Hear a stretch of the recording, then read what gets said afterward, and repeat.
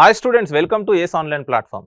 నా బచ్పన్లా మా నాయనమ్మ మహాభారతం మొత్తం చెప్పిన తర్వాత ఒక మాట అన్నది, అరే మహాభారతంలో ఉన్నదే దునియాలు ఉంటుందిరా, దునియాలు ఉన్నదే మహాభారతంలో ఉంటుందిరా అన్నది. ఈ మొత్తం వీడియో చూసిన తర్వాత మీకు కూడా గట్లనే అనిపిస్తే కింద కామెంట్ బాక్స్లో చెప్పండి. అయితే విషయానికి వస్తే మనం ఇక్కడ ఏం చేద్దామంటే ఆర్చరీలో ఉన్న ఫిజిక్స్ కాన్సెప్ట్స్ని ఐడెంటిఫై చేద్దాం. నేను ఇక్కడ ఏం చేస్తానంటే మహాభారతంలో ఉన్న చిన్న ఒక ఎపిసోడ్ని నేను ఎగ్జాంపుల్గా తీసుకుంటాను. ఎపిసోడ్ చూడండి. ఫస్ట్ ద్రౌపది స్వయంవరం. ద్రౌపది స్వయంవరం కాన్సెప్ట్ ఏంటంటే, ఇక్కడ పైన తిరుగుతున్న ఫిష్ని దాని రిఫ్లెక్షన్ బౌల్లో వాటర్తో నింపిన బౌల్లో చూసి కొట్టాలి. ఫైన్. సో ఇది చాలా కాంప్లికేటెడ్ అండి, కాంప్లికేటెడ్ ఫిజిక్స్ సిచ్యువేషన్. ఇక్కడ చాలా కాన్సెప్ట్స్ ఇన్వాల్వ్ అయి ఉన్నాయి. సో దాన్ని ఏం చేస్తానంటే మనం ఒక క్వశ్చన్లో ఫార్ములేట్ చేసి మనం తీసుకుందాం. ఫైన్. సో క్వశ్చన్ చూడండి ఇక్కడ. సో క్వశ్చన్ ఏమంటున్నాడు ఇక్కడ, a toy fish is fixed on a pillar that rotates with a frequency of 12 revolutions per second. Arjuna sees its image in the water and has to shoot an arrow vertically to hit the eye of the fish. Fine. The height of the fish above Arjuna's arrow is 6 meters. And Arjuna can shoot the arrow with an initial speed of 1217.8 kilometers per hour. If Arjuna sees the image at time t is equal to 0, what is the earliest time? Earliest time అన్నాడు. Should he shoot the arrow to win the Draupadi? So ఇక్కడ ఏమేమి ఇచ్చాడు, ఆరో initial speed ఇచ్చాడు, ఇక్కడ నుంచి ఇక్కడ distance ఇచ్చాడు, దాని రెవల్యూషన్స్ ఇచ్చాడు. Yes, fish revolutions. ఇక్కడ నేను ఈ క్వశ్చన్ని 3 భాగాలుగా నేను సాల్వ్ చేస్తాను. ఫస్ట్ చూడండి, నేను టైం ఫైండ్ అవుట్ చేస్తాను. ఇక్కడ ఆరో ఇక్కడ నుంచి ఇక్కడికి వెళ్ళడానికి ఎంత టైం పడుతుందో చూద్దాం. ఇక్కడ నేను మోషన్ ఈక్వేషన్స్తో దీన్ని సాల్వ్ చేస్తాను. ఫైన్. సో అంతకన్నా ముందు చూడండి, మోషన్ ఈక్వేషన్ ఏంటి, the time taken to reach the ఆరో to the fish plane using the second equation of motion ఏంటండి, yes is equal to UT plus of ఏటీ స్క్వేర్. ఇక్కడ ఏ అనేది మనం గ్రావిటేషనల్ ఫోర్స్కి అగెనిస్ట్గా వెళ్తుంది ఆరో కాబట్టి అక్కడ సో మైనస్ జీ అండి. ఫైన్. సో ఇక్కడ ఇచ్చిన ఇనిషియల్ స్పీడ్ని నేనేం చేస్తానంటే కిలోమీటర్స్ పర్ అవర్స్లో ఇచ్చాడు, నేను మీటర్స్ పర్ సెకండ్లో కన్వర్ట్ చేశాను. ఇక్కడ 60.5. సో డిస్టెన్స్ ఎంత ఇచ్చాడండి, ఇక్కడ నుంచి ఇక్కడికి అర్జునుడి నుంచి అక్కడ ఫిష్కి 6 మీటర్స్ ఇచ్చాడు. Initial velocity, acceleration due to gravity is 9.8 metres per second square. ఇవన్నీ తీసుకెళ్ళి అక్కడ సబ్స్టిట్యూట్ చేస్తాను నేను మోషన్ ఈక్వేషన్లో. ఫైన్. సో ఇక్కడ చూడండి, చేసిన తర్వాత దాన్ని నేను సాల్వ్ చేస్తాను, క్వాడ్రాటిక్ ఈక్వేషన్ వస్తుంది. అవన్నీ తీసుకెళ్ళి ఇక్కడ సబ్స్టిట్యూట్ చేశాను. సబ్స్టిట్యూట్ చేసిన తర్వాత నేను ఇక్కడ ఇది క్వాడ్రాటిక్ ఈక్వేషన్ ఫామ్లో తీసుకొచ్చాను. క్వాడ్రాటిక్ ఈక్వేషన్ ఫామ్ సొల్యూషన్ ఏంటంటే -b ± square root of b² - 4ac/2a. ఇక్కడ సబ్స్టిట్యూట్ చేసిన తర్వాత సాల్వ్ చేస్తాను. వాల్యూస్ ఫైండ్ అవుట్ చేస్తే I will going to get the 2 times. ఒక టైం ఏమో 12.25 seconds, ఇంకోటి వచ్చేసి 0.1 seconds. ఎర్లియస్ట్ అన్నాడు. ఫైన్. అందుకని నేను స్మాల్ వాల్యూ తీసుకుంటాను. అంటే ఆరో షూట్ చేసిన తర్వాత పైకి వెళ్ళడానికి ఎంత టైం పడుతుందండి, 0.1 second పడుతుంది.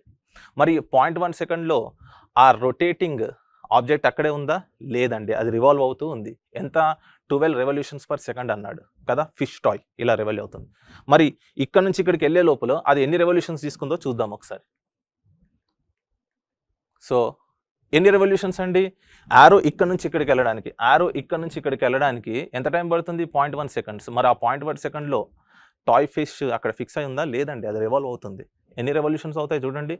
In 0.1 second revolutions made by the fish ఎన్నండి, fish revolutions ఎంత, 12 revolutions per second into 0.1 seconds అంటే 1.2 revolutions.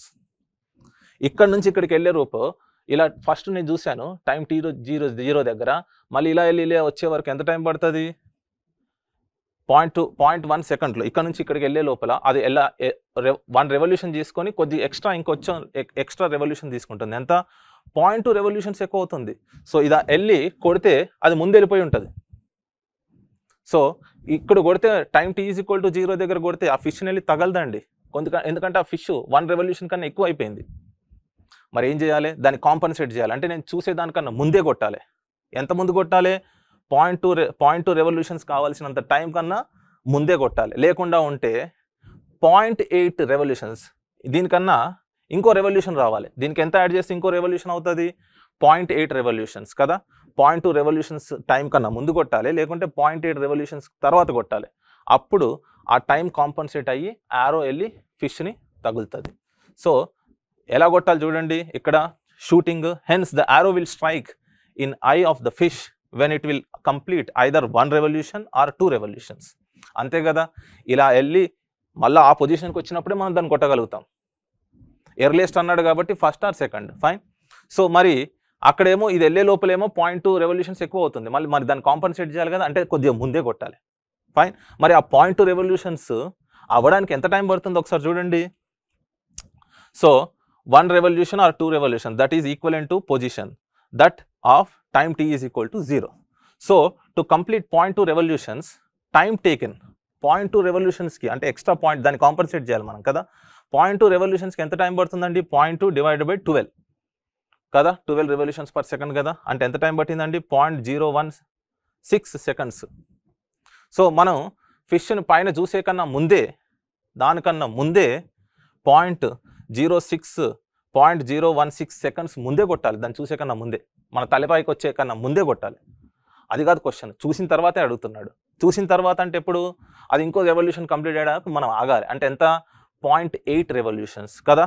So to complete the rest 0.8 revolutions time taken is 0.8 divided by 12, అంటే ఎంత అండి ఇది, 0.067 సెకండ్స్ అండి. అంటే నేను చూసిన తర్వాత కొద్దిగా ఆగాలి, చూడగానే కొడితే అది ముందు వెళ్ళిపోతుంది. అలా కాకుండా కొద్దిగా ఆగాలి. ఎంత ఆగాలండి, నేను ఇలా చూసిన తర్వాత ఎంత ఆగాలి, 0.067 సెకండ్స్ చూస్తే అది కొద్దిగా అడ్జస్ట్మెంట్ అవుతుంది, మళ్ళీ అక్కడికి వచ్చే లోపల ఇది వెళ్ళి తగులుతుంది.